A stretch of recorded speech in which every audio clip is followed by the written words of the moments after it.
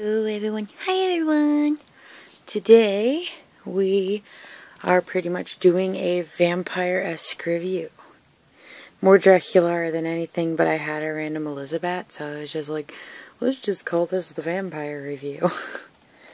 So, two of these, this Dracula and this Dracula, not Dracula, this Dracula and this Elizabeth will be removed from the box. And then we have kind of a surprise box back there, as you can see.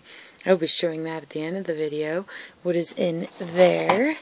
But for right now, I will show you the doll that is not being removed from the box, which is this one right here. This is the, if I remember right, this is the Wave 2 Dracula,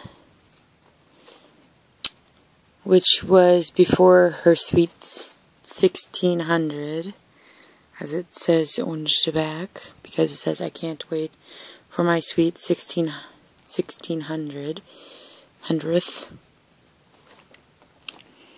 But yeah, I am not removing her from the box because it's harder to find like some of the more original dolls kind of like this, so she's not coming out of the box. And I'm also trying to find her first wave version as well, but that one's even more pricier than this one is. And this one, I think I was lucky and bid on it and got it for like $10 on eBay, if that. $10, $15 if that. But yeah, this is what she looks like. She has the original outfit, of course, because this is the original Dracula. Comes with a little counterfabulous. There's a brush, and her stand is pink right there. So you can kind of tell they're kind of original because they actually had different colored stands to represent the dolls. She has her umbrella, and it says, and then there's the diary back there, which I just want to try to find her diary by itself so I can eventually read it.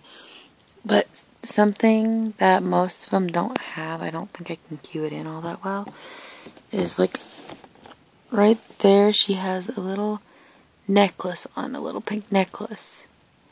And the little bit around her neck is much better, and her lipstick is much darker, and I really like that look on her. But other than that, she's about the same, just like, you know, the earlier stage Dracula, which I love her, and she's not coming out of the box. Okay, now I'm briefly going to show you these two, because, well, I'm going to take them out of the box to show you them better. So that's what Elizabeth looks like on the front and on the back.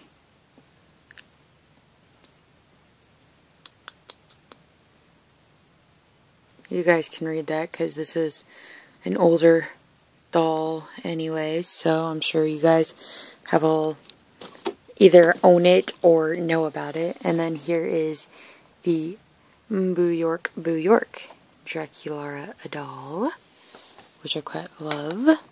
And there's the back of the box, which is pretty much the same as most of them. So I'm going to go take these two out of the packaging and show you what they look like. Okay, so I'm going to have to play with Elizabeth's hair later, but she has purple and black in her hair, which is very pretty. She wears this little, she has a very little purple bracelet on. Can't really tell what's on there, but it's really cute. She has purple lips. She has like light purple, pinkish eyes. And she has purple earrings. She's basically just the purple version of Dracula, pretty much. But her dress is like old-timey looking, which I really like that. And check out these boots. I love her boots, which are like hearts and black leather pretty much, and I really like that. And she also, as you know, comes with this, which is her little trophy that got all bent up in the box as I was removing her. She comes with what looks like her cell phone, and she also comes with her diary, of course, and her brush, and she was on her stand when I was showing you guys. And then here is the Boo York Dracula. She has really nice hair, though. She's kind of sparkly. And she has like purplish pink eyes. She has sunglasses, but I won't be removing those because I like the dolls to stay with all their accessories on. Here is her purse, which is kind of gemmed up. And then she has this like little dress on that's like decorated for like the Boo York style. And then it has like a silver look over it that kind of is in the design of the city itself, as well as the sleeves. Okay. And her shoes are actually designed like a bat. Look at that. See, isn't that cool? And then it's like gems and webs all the way across there. These have to be one of my favorite pairs of Draculaura shoes so far. I like that.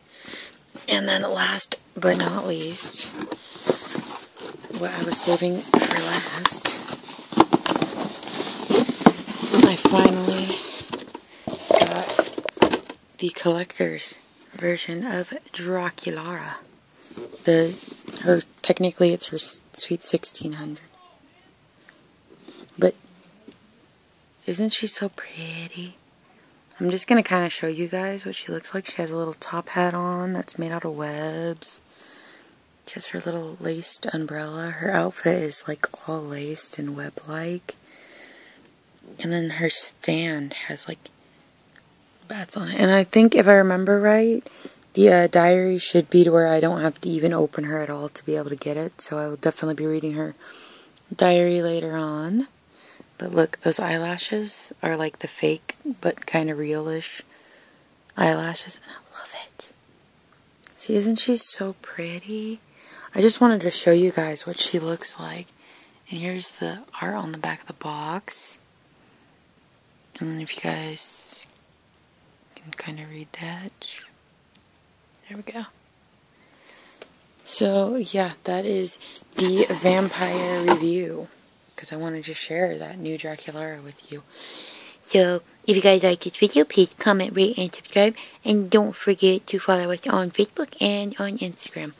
Bye, guys. I really hope you enjoyed this. I know it wasn't as good as I usually do on my videos. But, you know, it was an older doll, a couple older dolls. Plus, I just was showing you the new one. I wasn't really going to review her anyways. Because I wasn't going to take her out of the box. So, yeah. Sorry it wasn't as much of a review as you wanted, but, you know, I tried. So, bye guys.